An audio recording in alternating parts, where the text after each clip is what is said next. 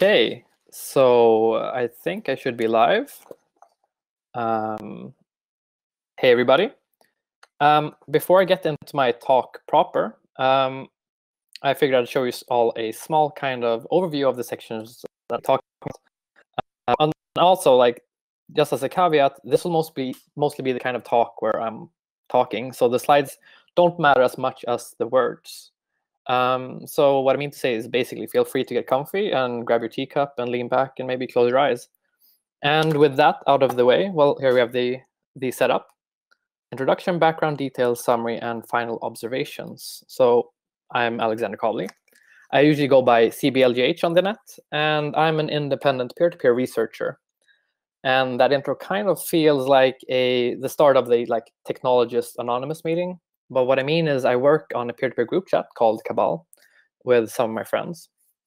And I'm part of a few decentralized communities, like the Merveille community, which is an artist collective on the internet, and the wonderful Secure Scullbutt community.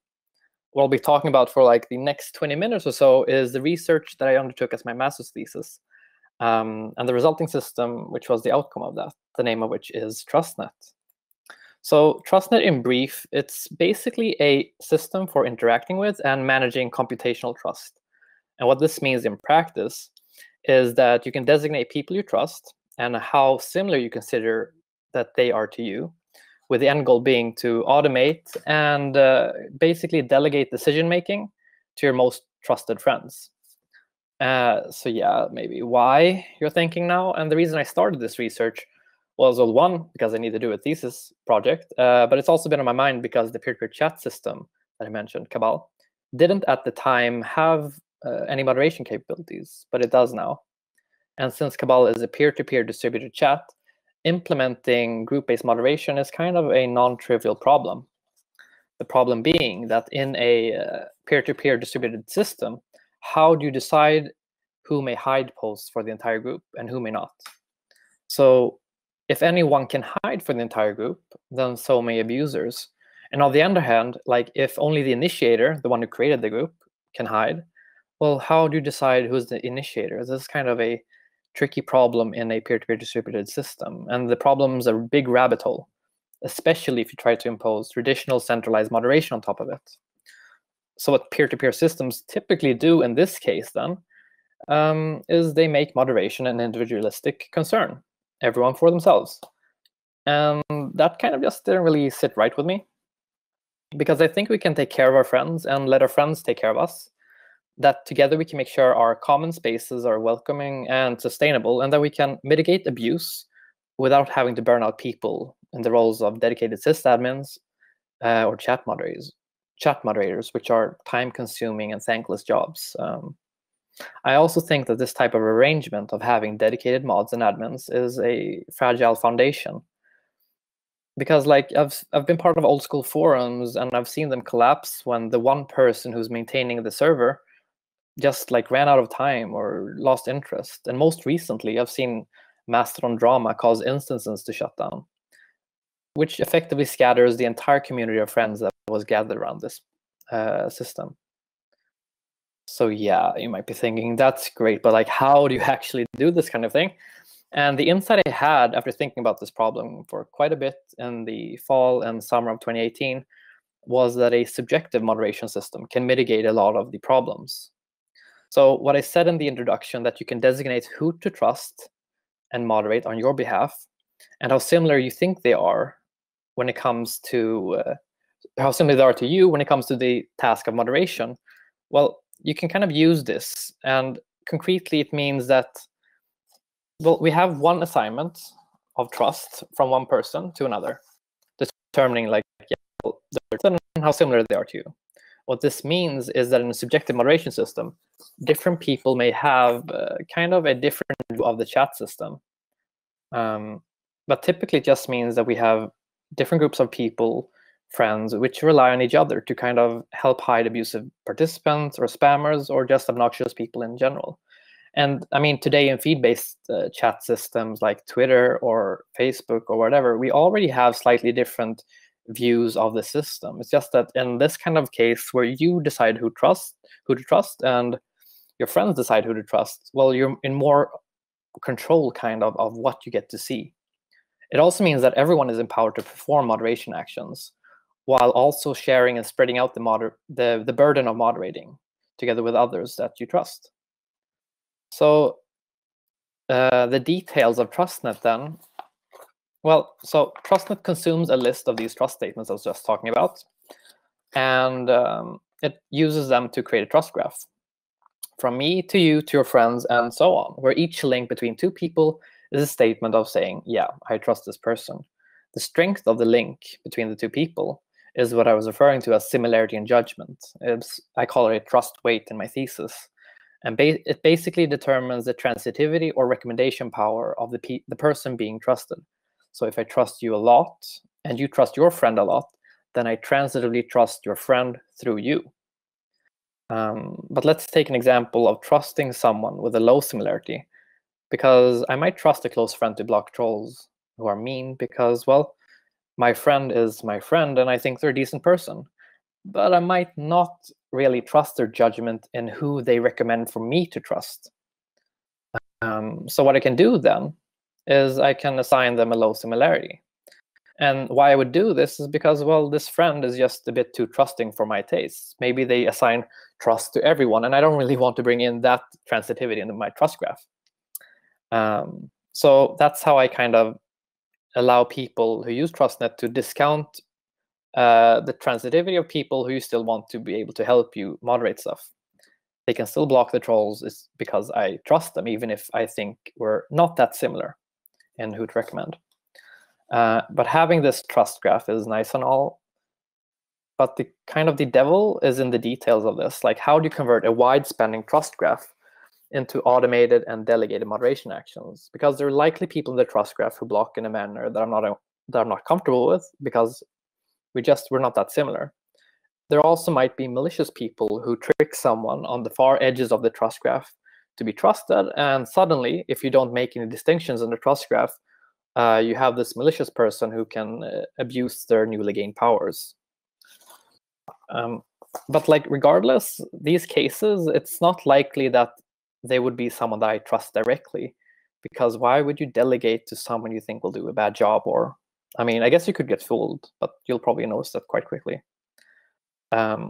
So that kind of means that there is a distinction or a cutoff point where we have two groups. This group consists of people that I trust to I trust their judgment and I trust them to moderate. And then we have this other set of people who are in the trust graph, but whose judgment I don't trust. I don't want to delegate the task of moderation to them.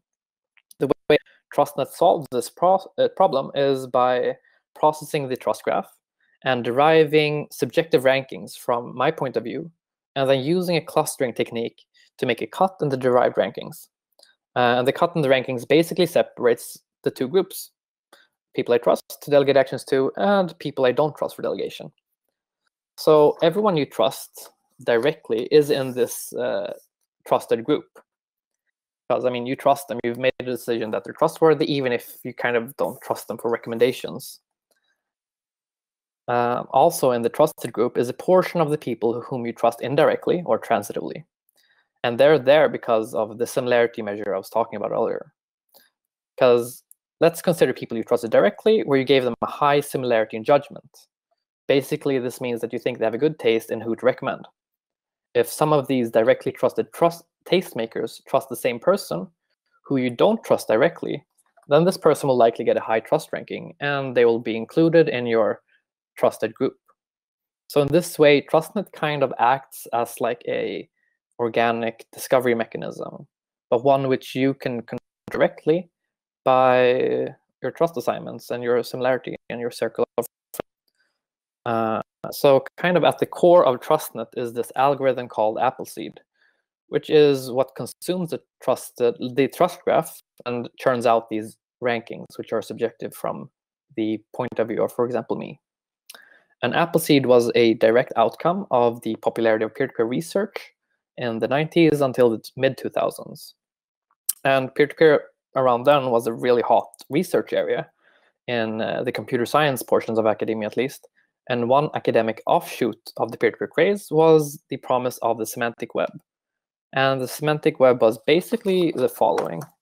So imagine we all have our own spaces on the internet where we put up resources and documents of various kinds. And imagine how beneficial it would be for kind of the promotion of human knowledge if these data points could be automatically scraped and categorized. The semantic web was basically this: a web in which various texts and resources would be categorized and interlinked to their definitions, allowing web semantics and therefore meaning to be automatically crawled and explored. This automatic crawling would be enabled through markup, such as RDF or the resource description framework, as a way to represent the metadata of the resources. So Appleseed then was devised as an algorithm by which the semantic web could be crawled and refined along pathways of trust. The idea is that actors in this web would have defined which other actors they regard as trustworthy, basically using a scale of 0 to 100, with 0 meaning no trust, but importantly, no trust is separate from distrust, which is another beast entirely, and 100 signifies absolute trust. In the sense of this kind of tangled web of trust and transitive trust, to know how one actor stands in relation to another from my subjective point of view, Appleseed is used. So what Appleseed does, kind of technically, is it iteratively distributes a finite amount of energy from the starting source, for example, me, along the pathways of trust for a number of steps away from me. So along my direct trust assignments and to my friends' direct trust assignments and so on, until basically all of the energy has been distributed. The way you kind of can figure out that it's been distributed is if you compare two iterations and the change in energy that's been assigned is less than some threshold value, which is really small. But the way I kind of like to describe and think about Appleseed is in terms of a physical metaphor. So let's remember that we basically want to find out the subjective trust rankings of some person, for example, me, and figure out how people relate to each other regarding trust in my network, which consists of direct and indirect friends. So we basically want to figure out if Alice has more trust than Bob, from my perspective. So the metaphor is the following. Imagine you have a big tub of water, say 200 liters, and in front of you is a network of interconnected holes in the ground. The holes are connected to each other with tunnels of varying diameter. You pour the tub of water into the hole closest to you, and it sloshes around from one hole to the next along the tunnels, and does so for a while until it basically and finally settles down. And after it's settled down, you see that the holes closest to you have ended up with more water, which is also true for the holes which have had more tunnels leading into them, particularly those holes which have had tunnels with larger diameters leading into them. And the holes farther away from you, however, which have many intermediary holes until they're reached, have ended up with less of the water. So in this metaphor, basically the holes on the ground are people in the trust graph. The tunnels connecting each pair of holes is the trust weight between those two people, the similarity in judgment. And the tub of water is the finite amount of energy which Appleseed injects into the trust graph and iteratively redistributes in order to figure out the rankings of the members of the trust graph. So TrustNet, let's kind of summarize what I've been talking about. People can assign whom they trust and how similar they are in the given area of trust. I've been talking about this kind of trust area of moderation. This gives us a trust graph, which Appleseed then uses to derive a ranking. In the ranking, the people with the most trust are at the top of the rank, and people with the least amount of trust, but still trusted, are at the bottom. We then cut this ranking into two, yielding a subset of the list, which is regarded as the most trusted people of the graph. This group is used to automate decision-making and delegate actions. And we can kind of envision a few use cases for how to make use of this trusted group.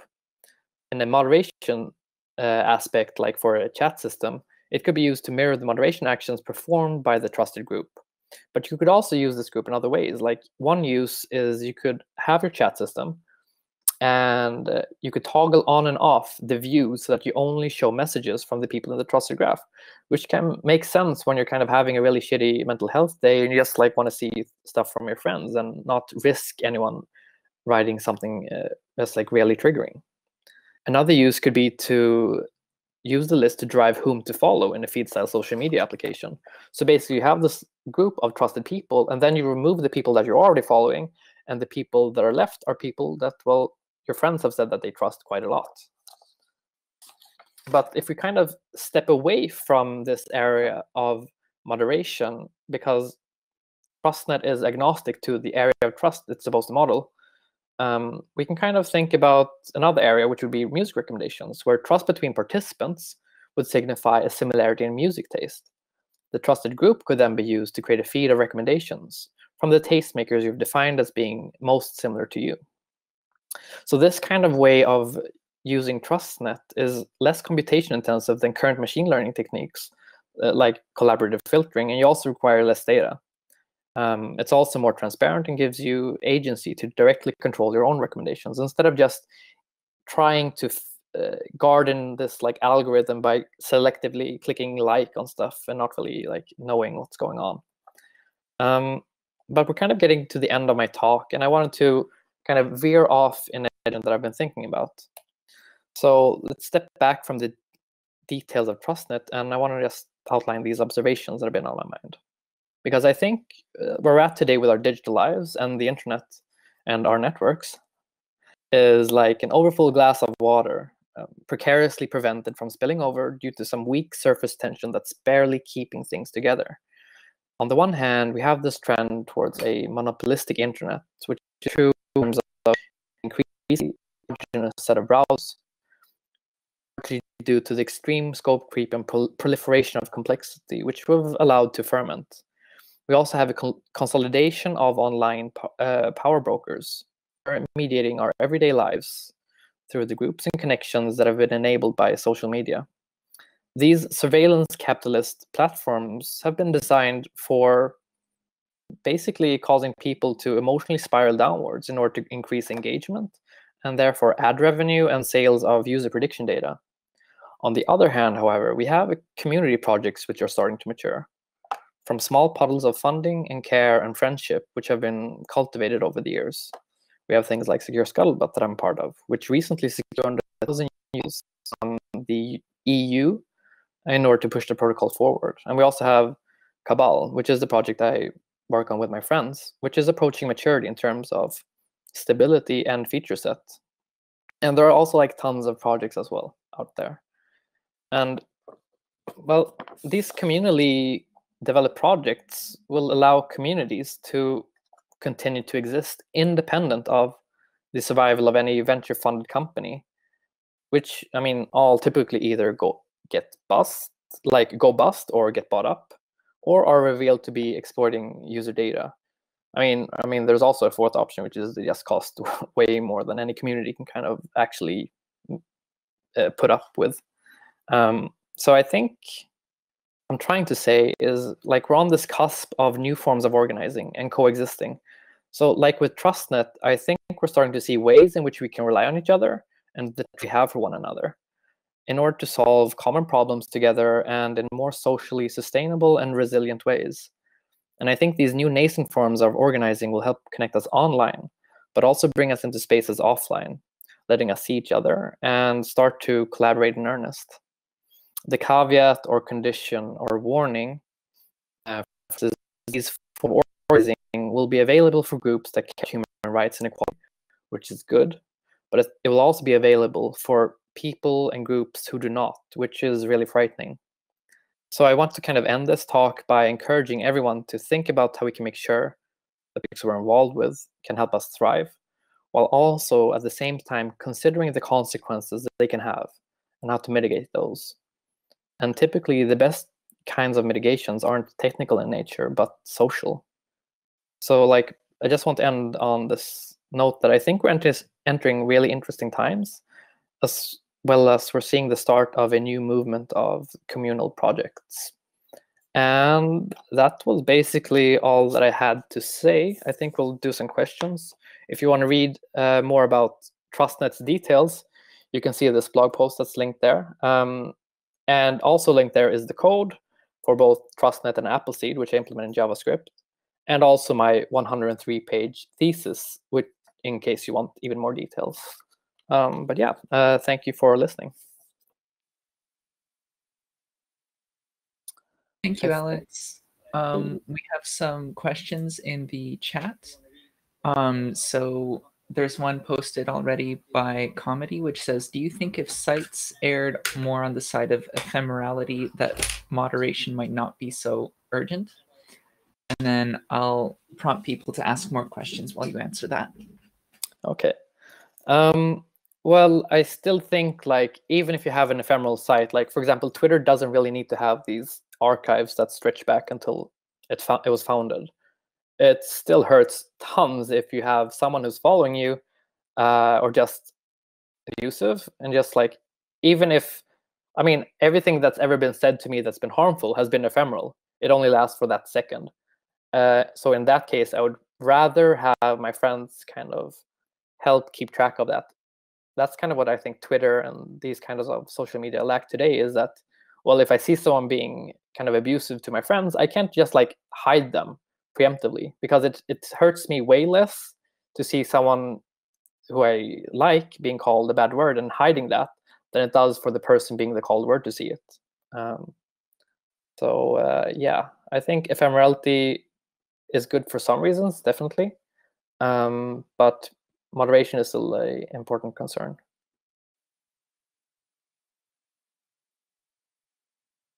See if there are any other questions. Yeah. How long did it take you to come up with this? What was the process like? Yeah. Okay. So, well, I was in like, yeah. So 2018, I was thinking about TrustNet. I wasn't thinking about TrustNet. I was thinking about Cabal and how do we solve this. It took basically like that summer and that fall of just here and there thinking about how can we get moderation into this. And I mean, the idea was like, okay, I guess we can do it subjectively, because I was hanging out on Scuttlebutt a lot, and subjectivity was a big kind of founding principle of Scuttlebutt and continues to be. And I think I was also talking with friends on this topic of like liquid democracy, where you can kind of delegate very liquidly who you want to allow to vote for you. So it was kind of similar in that sense. So I had the basic idea, but then I kind of, when I started implementing it, I ran into this problem of, okay, you have the trust graph, but how do you decide where to make the cut? And that took a bit of time as well. So yeah. Awesome. Thank you. Yeah. I see Gerben is typing something in the chat, so let's maybe wait a few seconds for that. Yeah, sure.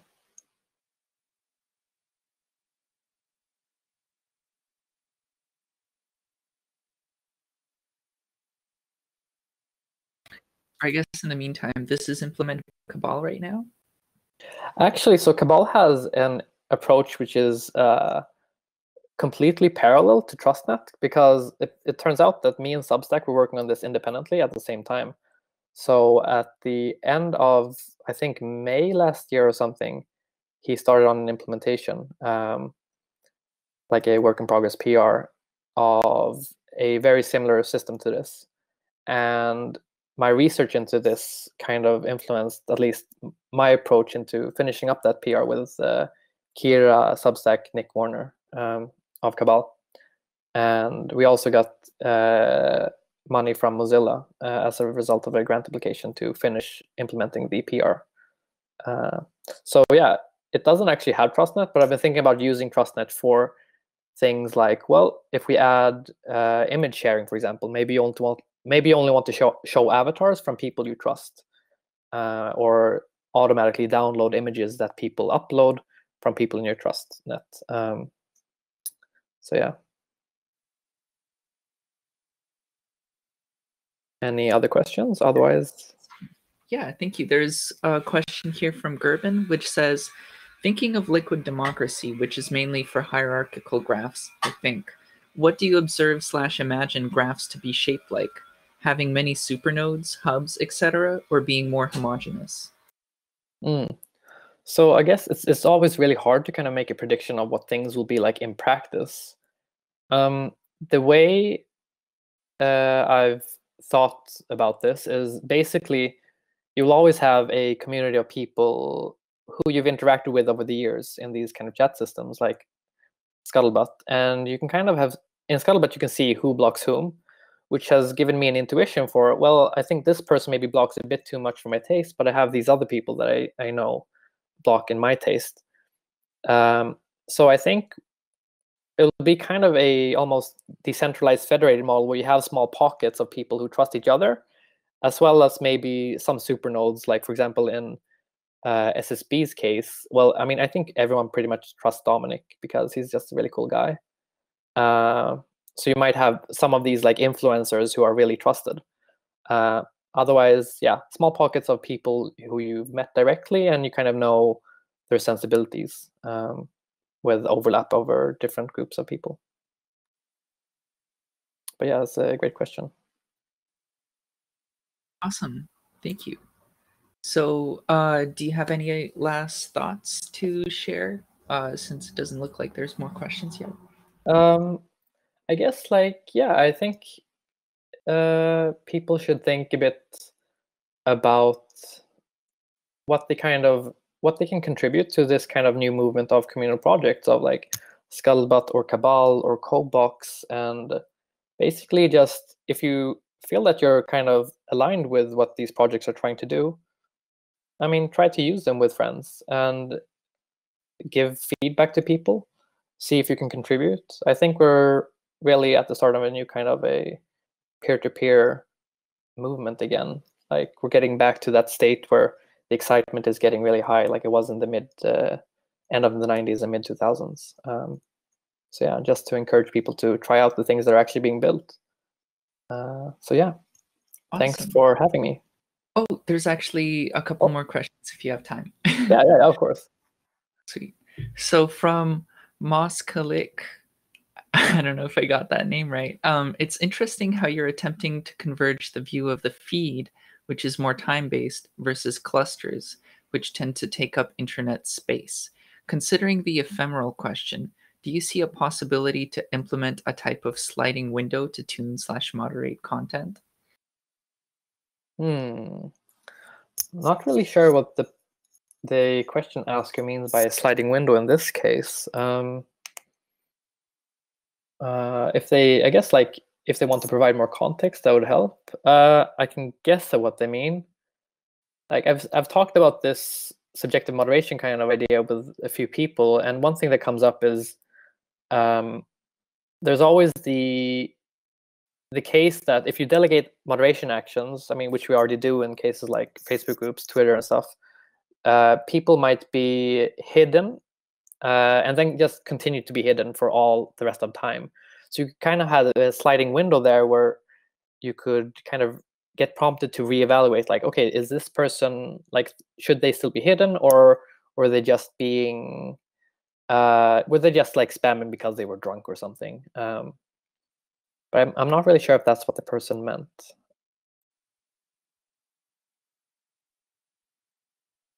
Cool. Well, maybe then we can take that into the chat more if you are available for that. Yeah, I can try to log on. Cool. Awesome.